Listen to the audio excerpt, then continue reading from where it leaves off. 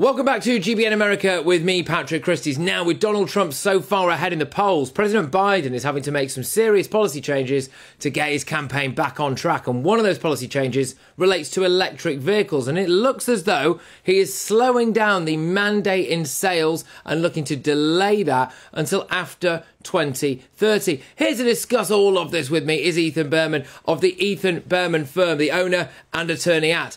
Ethan, thank you very much for joining me. Oh, Patrick, it is wonderful to join you. Thanks for having me on. So, look, I'm keen to get your views on the very latest from the EV world, okay, over there, because I believe that President Joe Biden's administration is now considering making a change, okay, and rather than mandating a rapid increase in electric vehicles in the coming years, they're looking at delaying this. Do you think this is a good thing? Yeah, I think it's a reasonable response to the marketplace. They started with aggressive goals. They're pouring billions of dollars into building out things like the charging infrastructure in the very large and sparse and diverse United States. And that's taking longer than everybody has expected. So a little reasonable backpedal is right in the course as it should be. Is this something that's going to help Joe Biden in the polls, or is it an admittance maybe that they're caving into the kind of Republican side of things that wanted to slow all of this down anyway?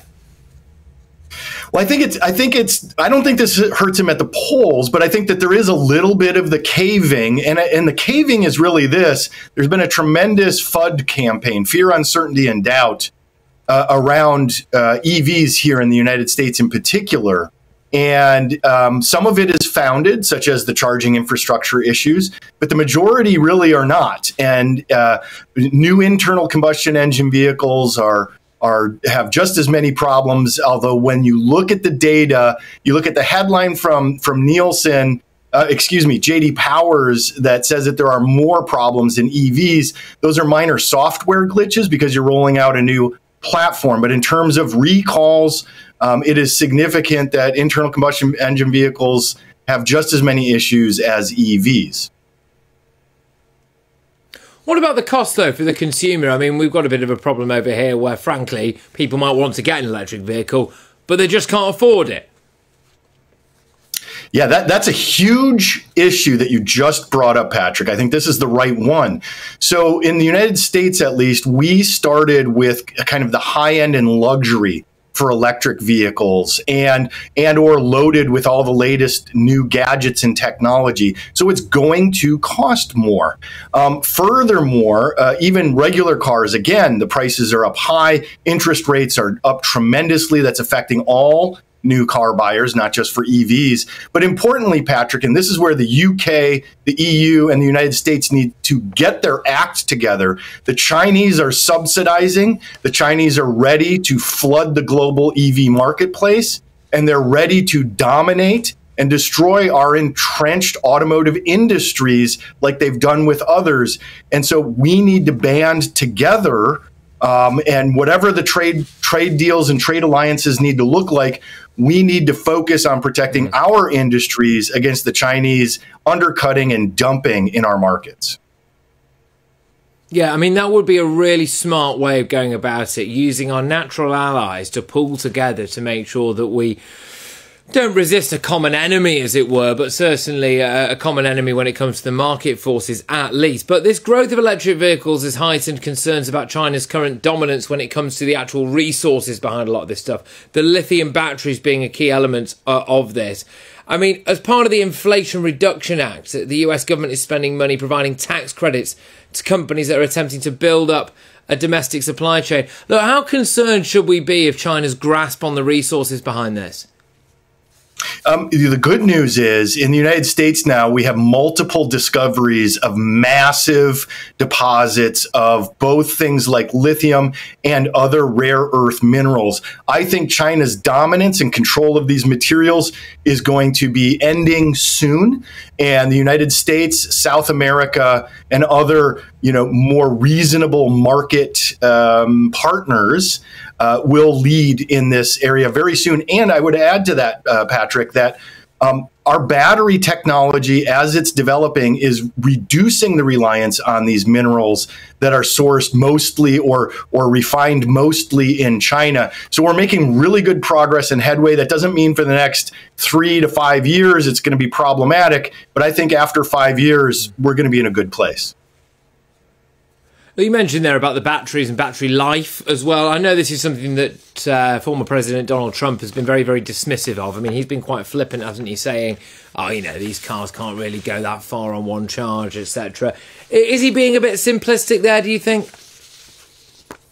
I do. And I think that he's looking backwards as opposed to forwards. We have multiple car manufacturers now, Western ones and Korean ones, who, again, are good trading partners of ours, who are stating that they have cars coming out that are going to have up to 600 miles of range. And remember, the average American daily commute for work, is approximately 41 miles round trip. So if you're able to charge your car overnight, it's just not an issue. The issue is, if you want, in the United States, we like to road trip. And that's where the problems come in with our infrastructure and the potential range issues.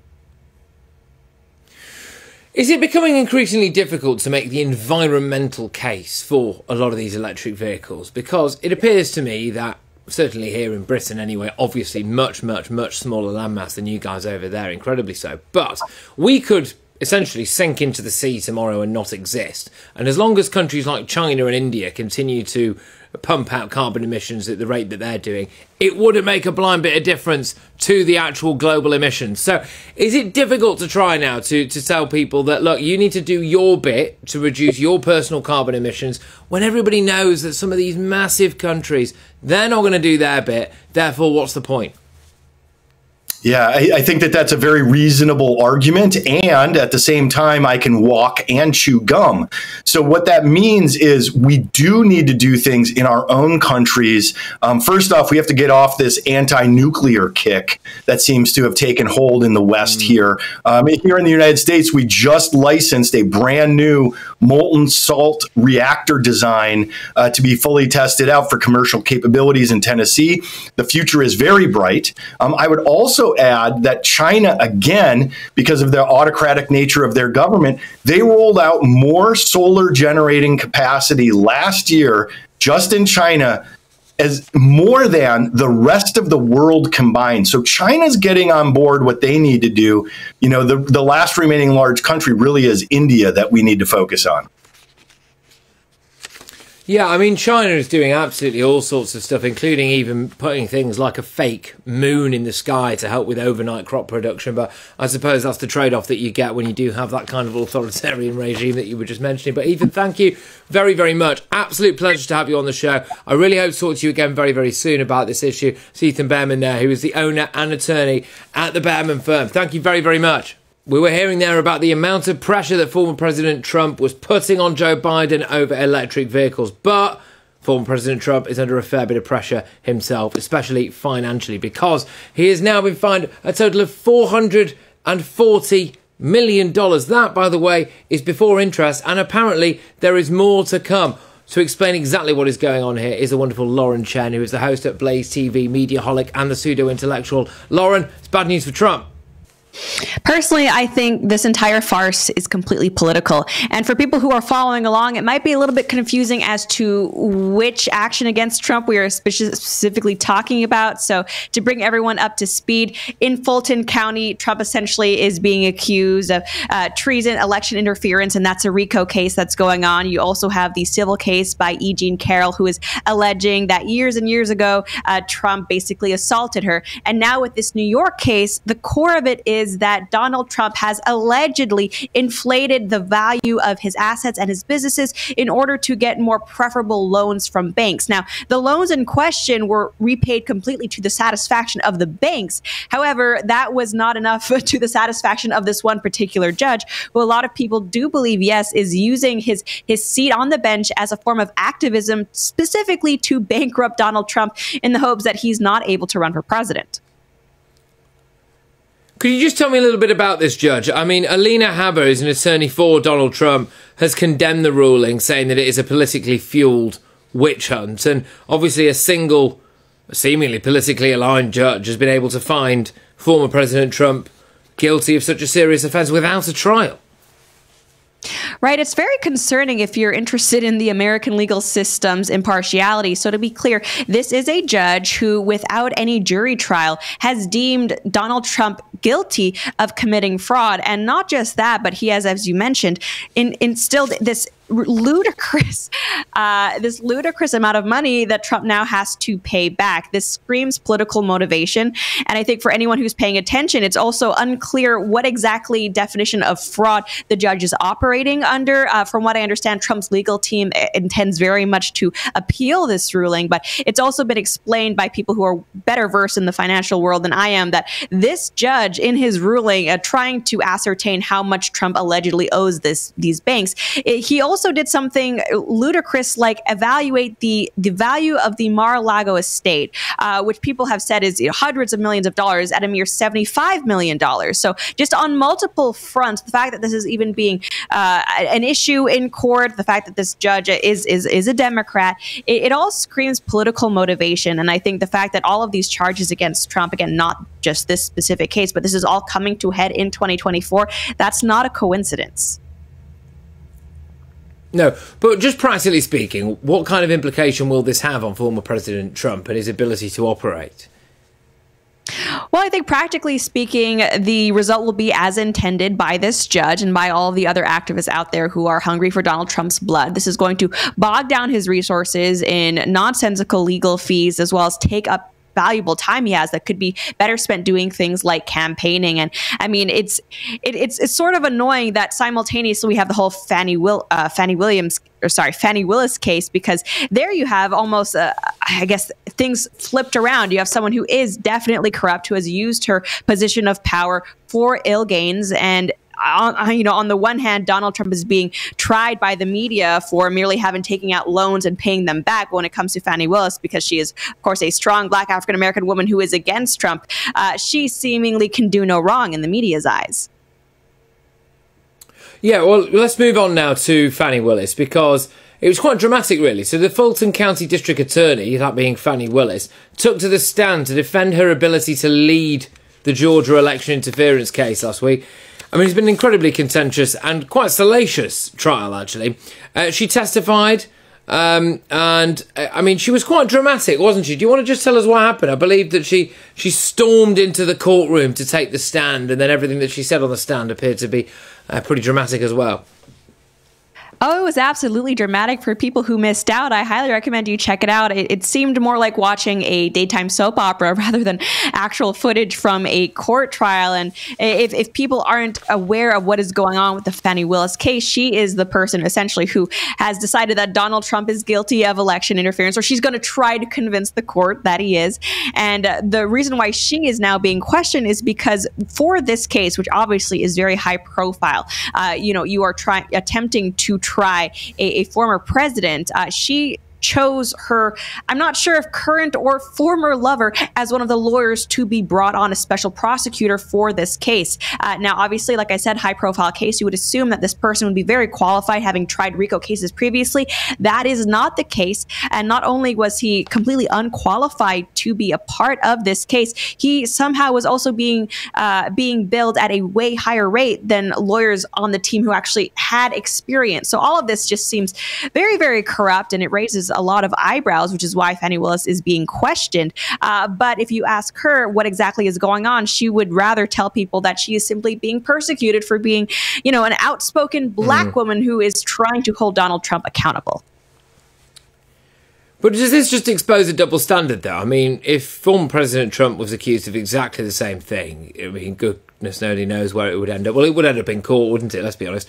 I mean, do you think there has been a double standard here? Because the media, from what I can tell, certainly the left-wing media, appear to be all over Fani Willis.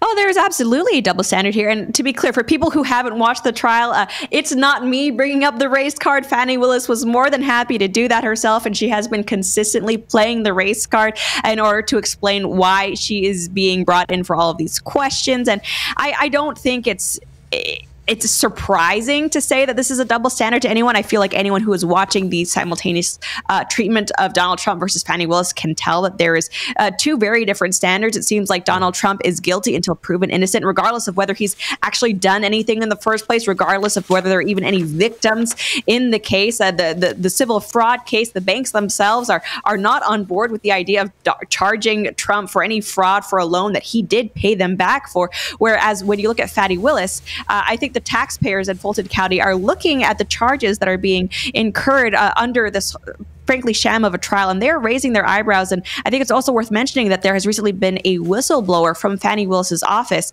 who has been let go previously, who has also spoken out about the office's mismanagement and mishandling of funds. So this is a woman who it seems like has a history of using her position in order to financially benefit herself and in some cases her associates. And still she is being heralded as this champion of justice by the left and by the media.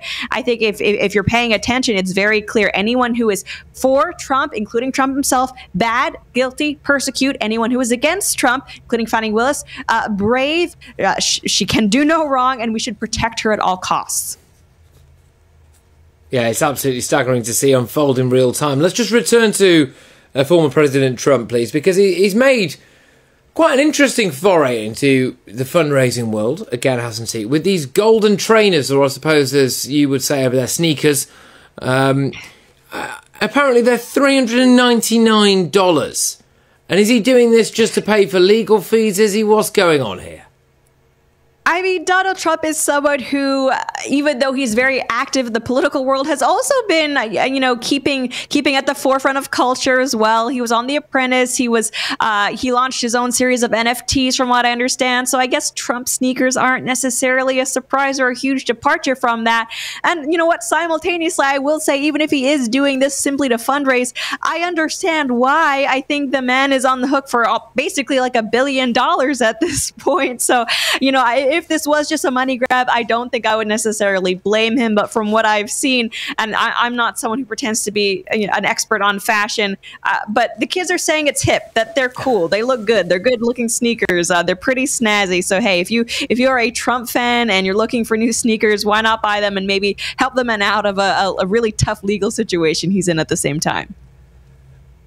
Look, I know our very own Nigel Farage is currently in America at CPAC, so I fully expect at some point to see him presenting a show wearing some of Donald Trump's golden sneakers. But look, Trump has broken his silence on Navalny's death. Now, this has caused massive international global headlines. Okay. From what I can gather, he hasn't really placed any particular blame on Putin.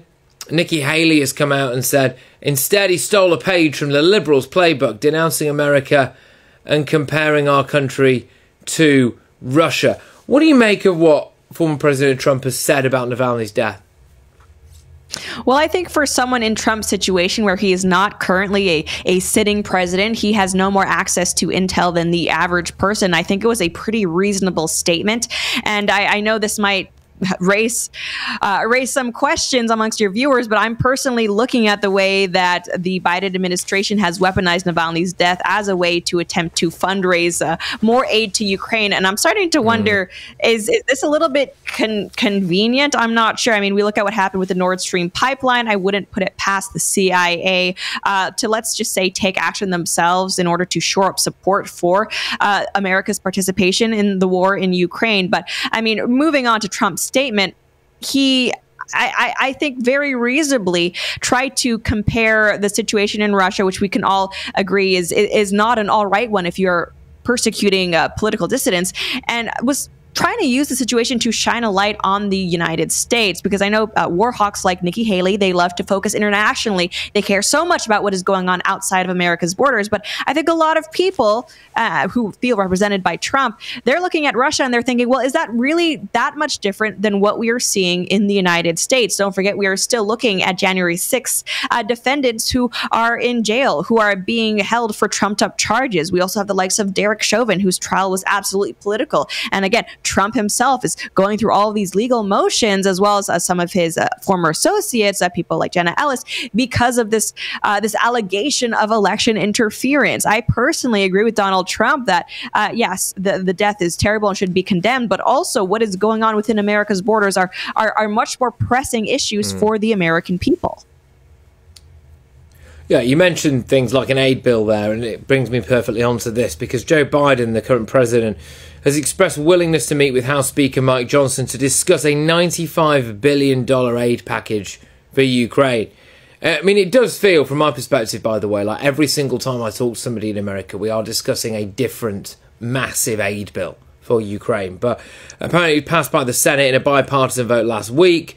Johnson, who controls the Republican House, is yet to bring the package to vote. I mean, do Americans now feel as though they still have a duty to support Ukraine? Where are you guys at on this?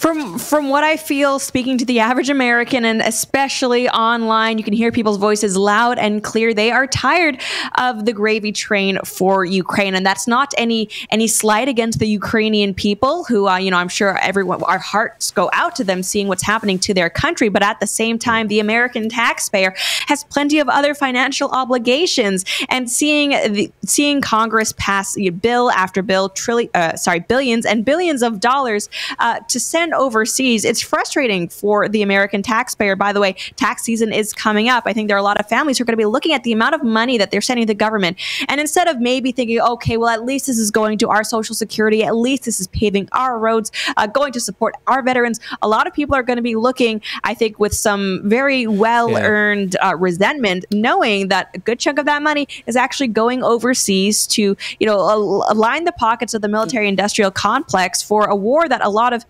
Americans think we shouldn't even be involved in the first place. One thing I will say to that, though, Lauren, is I suppose, is it a really good thing, though, for the reputation of America and Republicans if an ally is not defended? Well, to that, I would ask what exactly constitutes an ally. Again, this is not meant as a slight against the Ukrainian people themselves, but if we're looking at the Ukrainian government, does being an American ally simply mean that our politicians use their politicians to funnel money back into their own pockets? Because, I mean, looking at the Biden relationship with Ukraine, I guess that's the definition we're going with. We often hear in defense of funding Ukraine that we must stand up for democratic values, Western values. Let's not forget that an American journalist has died in custody of Ukrainian officials, and there hasn't been much word from the officials themselves or from the American government on that. It just seems very curious as to who the United States chooses to be an ally and when exactly they choose to back up those allies. And, this is, frankly, I think, a tired narrative for the American people, the idea that they need to be funding every foreign conflict. I mean, there are other members in NATO, not just the United States. And of course, I know Europe is, obviously donating resources and weapons as well. But I think considering how far, especially the United States, is from all of this, a lot of people are watching this unfold and wondering why. Why are we still involved in this? Why are we still sending resources? And what do we have to gain by, frankly, continuing to prolong this war, which we now understand there was an out possible 2 years ago that, of course, the U.S. and the U.K. shut down. Why exactly? Well, I think we have to look to their donors to understand that. Well, thank you very much, Lauren. Until next time, that is Lauren Chen there, of course, who's a host at Blaze TV, Mediaholic, and the pseudo-intellectual shows. Well, for more from GBN America, just go to gbnews.com/America.